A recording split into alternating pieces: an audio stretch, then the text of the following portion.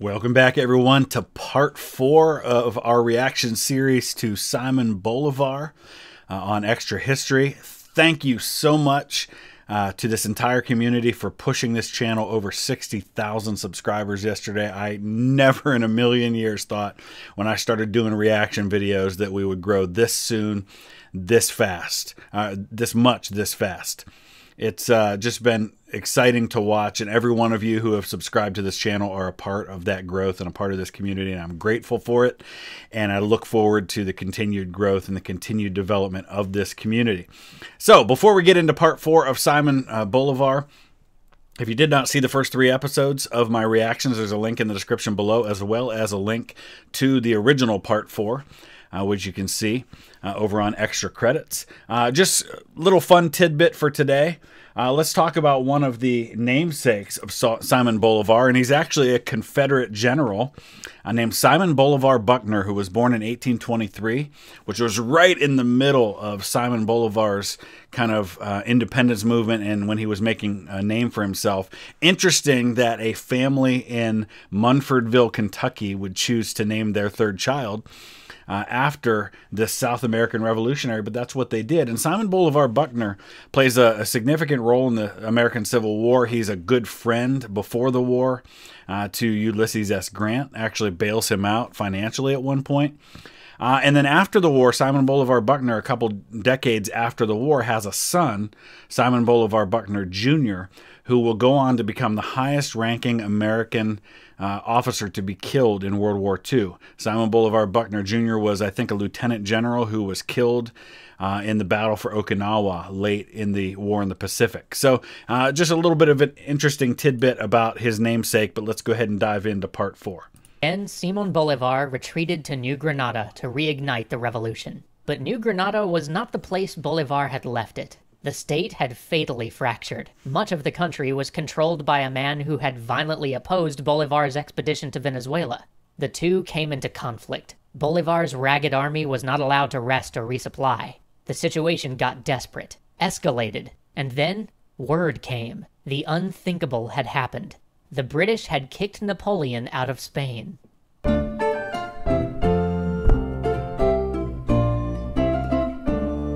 The reinstated Spanish king set to putting his empire in order and sent thousands of Spanish veterans fresh from the Napoleonic Wars to crush the Granadan Revolution. Split and disunited as they were, weakened by previous losses, the Republican forces stood no chance.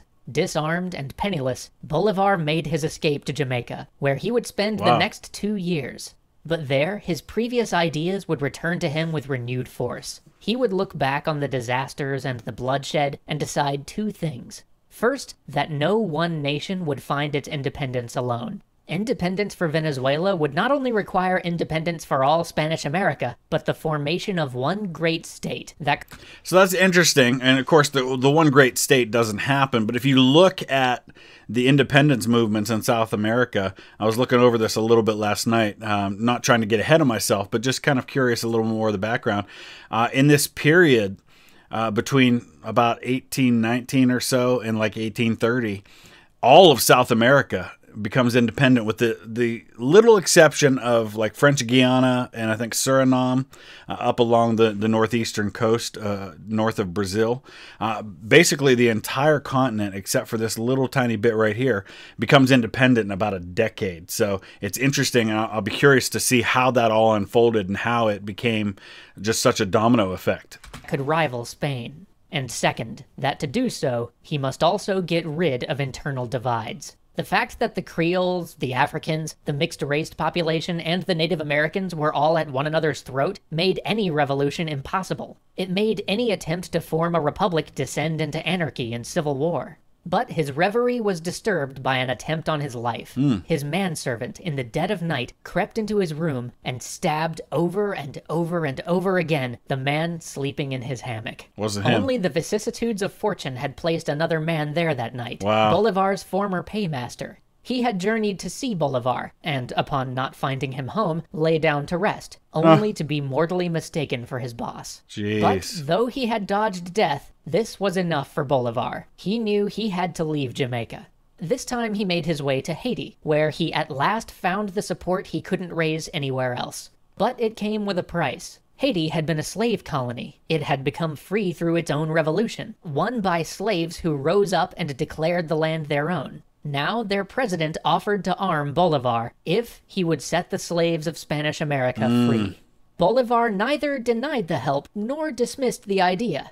And so he started again to marshal a force for an invasion of the mainland, drawing to him all sorts of wild characters, adventurers and die-hard patriots, the wildest of all perhaps being Gregor MacGregor, a Scotsman who brought to the fray those mightiest Scottish weapons of war, the kilt and the bagpipe. Wait a second. We've got a Scottish dude named Gregor MacGregor fighting alongside South Americans for independence from Spain. This is fantastic, and I'm just trying to picture this in my head. This guy, we've got his hairy legs going on here, wearing his kilt with his bagpipes. I know it's all kind of very stereotypical of Scottish people, but wow, this is really cool. And the war was on. Or, well, no, it wasn't, because Bolivar made a slight detour with his entire fleet to pick up one of his mistresses. But after that, yes, the war was on. Or rather, it was all over the place. If you can make a mess of disasters, Bolivar certainly did it here. His forces squandered and in disarray, soon he found himself fleeing back to Haiti, leaving what little of his country that wasn't in royalist hands in the hands of warlords. All right, this guy, it's just been one disaster after another. I am fascinated to know how on earth he's going to pull all this together, because it just seems like it's just one example of ineptitude and failure after another. So how is this all going to come together for him? But he had lived up to his promise. He had proclaimed freedom for all slaves, and so Pétion, the president of the Haitian Republic, welcomed him back and offered to arm him once again. Bolivar's force was small, but this time he learned. This time he knew that rather than simply focusing on the big cities, he had to win the countryside. And so he drew his remaining revolutionary friends to his side, and with his proclamation of liberation, he drew in former slaves who had once been his enemies. But perhaps most surprising, and most important, the leader of the Legion of Hell had died, and the new leader of these Plains horsemen saw more benefit in aligning his forces with the new, more egalitarian revolutionaries than with the Spanish. And while his horsemen were winning victories, Bolivar saw an opportunity. In the rainy season, long after campaigning would normally come to a halt, in a move reminiscent of nothing so much as Hannibal's crossing the Alps, Bolivar decides to take those men who would follow him and cross the Andes into New Granada.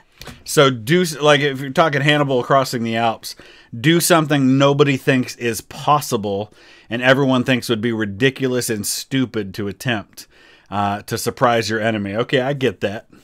The trek is brutal. Vicious wind whips at them, food is scarce, men and horses freeze to death. But in July, the middle of South American winter, his forces appear from out of the mountains, gaunt and sallow but alive, and ready to fight.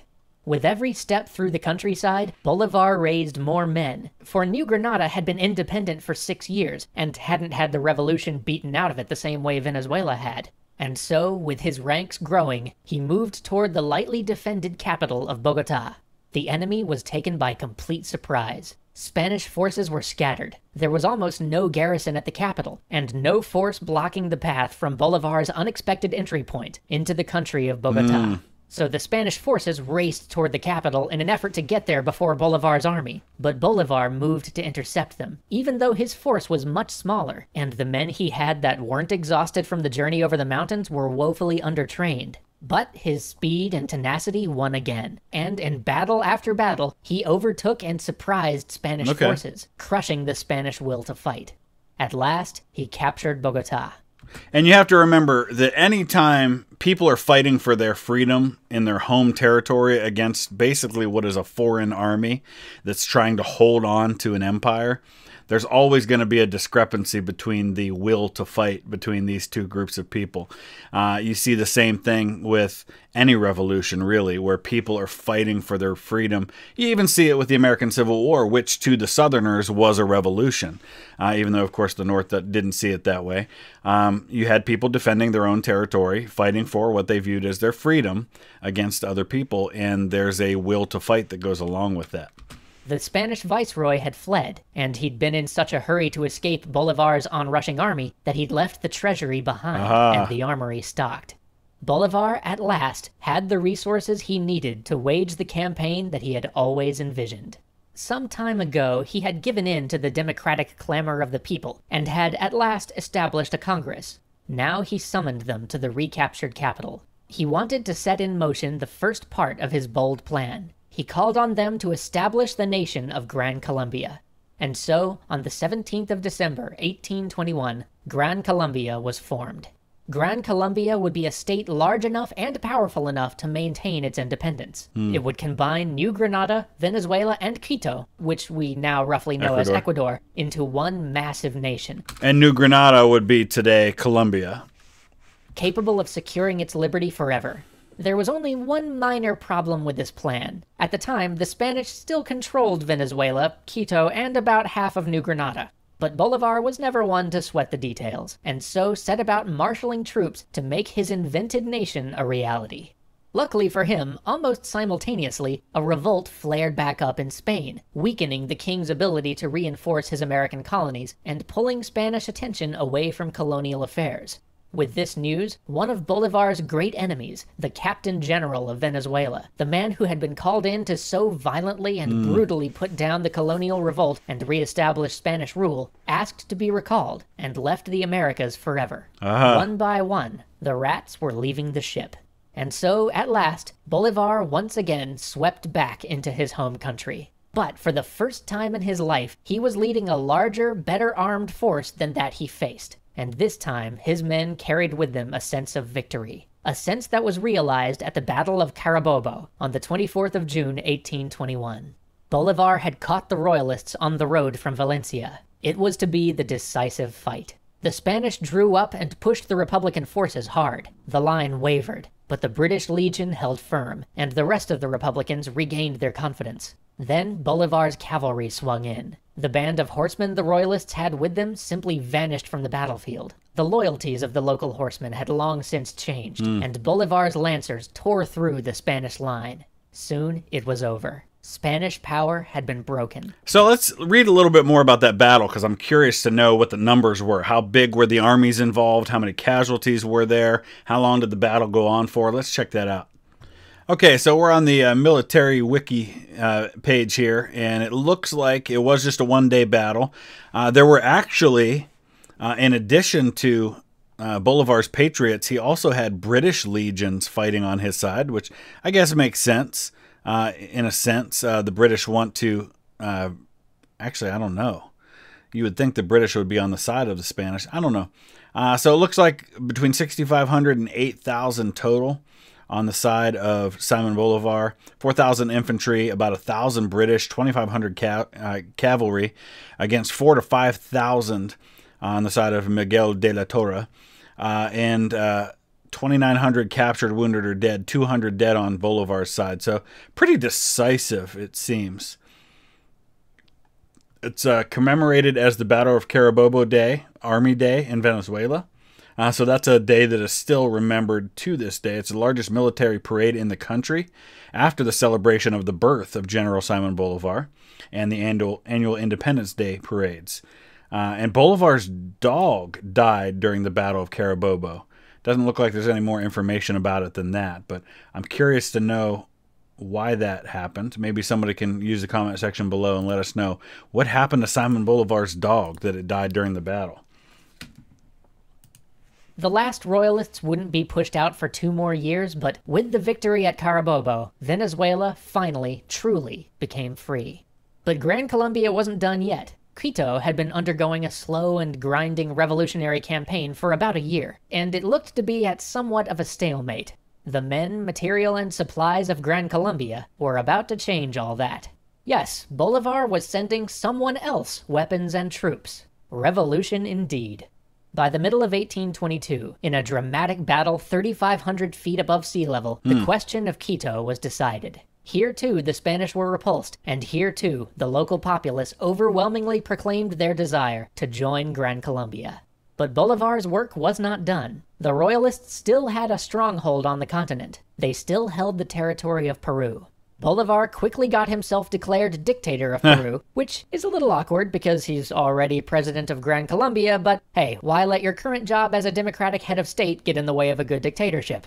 As such, he galvanized the efforts to throw off foreign monarchy in the country. Then he fell dreadfully ill. The army was plagued with revolts and counter-revolts. Large sections of the fighting force changed sides and then changed sides again. But as the disturbances in Spain grew, and the king rolled back all the policies made by its short-lived constitutional government and declared his power absolute, it only further fractured the royalist cause in Peru. This wasn't lost on Bolivar, who, while recovering, started another campaign against the royalists, knowing full well that, with access to the resources of his newly formed Gran Colombia, all he had to do was wear the remaining forces down. It all came to a head when he had a large royalist force contained in the mountains. The royalist position was supremely defensible, but Bolivar knew that they didn't have the supplies to survive in the mountains long. So all he had to do was wait. Wait 'em out. And wait he did, until the royalists finally attacked out of desperation. But the very things that made their position so good for defense hampered their every move. Their units were raked with gunfire as they tried to clamber down the mountainside. Their unit cohesion was disrupted. Order was hard to maintain. As the sun passed its zenith, the royalist viceroy was captured. It was clear their lines were starting to disintegrate. Terms were offered, terms were accepted. Peru, too, was now free. Join us next time as Bolivar offers to bring Peru into Gran Colombia and... So I'm going to be really curious to find out what goes wrong. And I don't know, is it something as simple as Simon Bolivar dies, and because he was the man who held it all together, he couldn't keep it going? That happens a lot in history where a very powerful conqueror or leader creates this large empire, but then he dies and it gets fractured in the aftermath of his death because you don't have another leader to fill that vacuum. I don't know if that's what happened or if it's just sectarian violence and differing cultures and opinions and ideas. I'll be very curious to see why this Gran Colombia plus Peru doesn't last as an empire. So let me know your thoughts about all that. Use a comment section below. Hit that like button. We will be back tomorrow with part 5. Thanks for watching.